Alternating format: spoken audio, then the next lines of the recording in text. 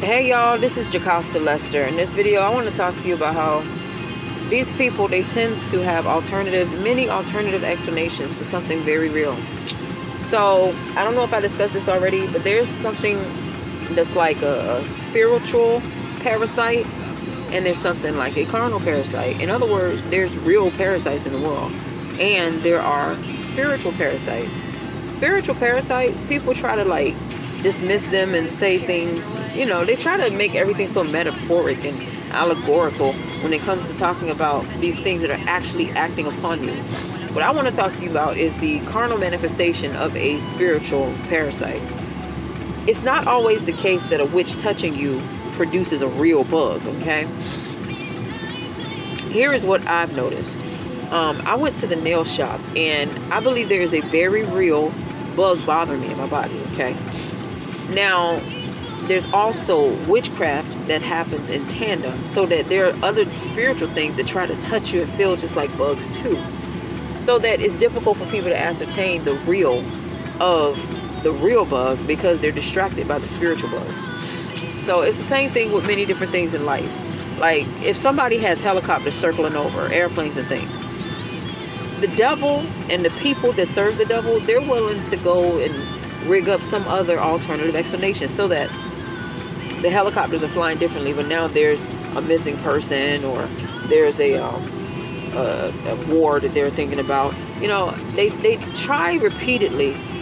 What they do is try repeatedly to take the good that God has shown in terms of a unique way to exist to his own people.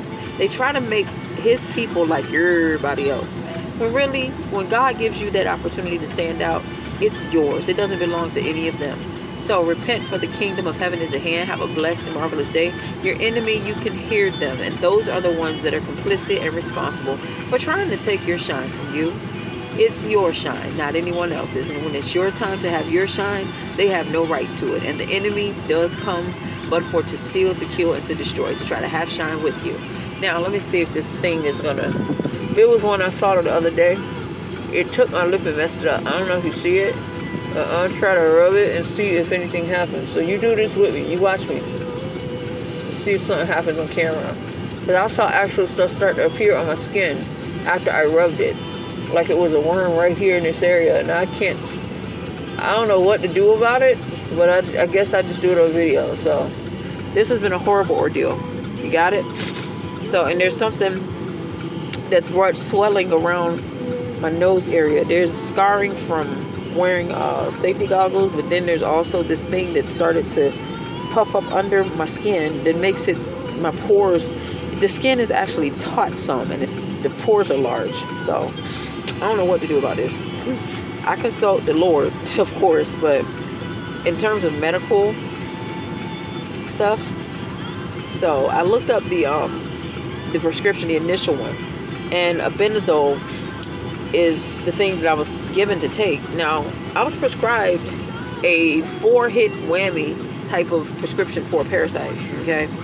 They go and lower it to a tropical depression. I ended up taking the 7-pill ivermectin. But the problem is, I looked into ivermectin. It's not known to kill the other 2 worms that the first prescription does. And I believe that there may be a combination of worms acting and jumping on one person. It's like, if a parasite, like one of those nasty ones, gets into your body, they bring other things with them. So that they come with their whole home, they posse. It's like a gang selling into your neighborhood, It's like they move in, they come in with a cartel, they come in with drug lords, they come in with everything that nobody wants in their neighborhood. So treat your body like a neighborhood and repent, for the kingdom of heaven is at hand. Thank you for watching.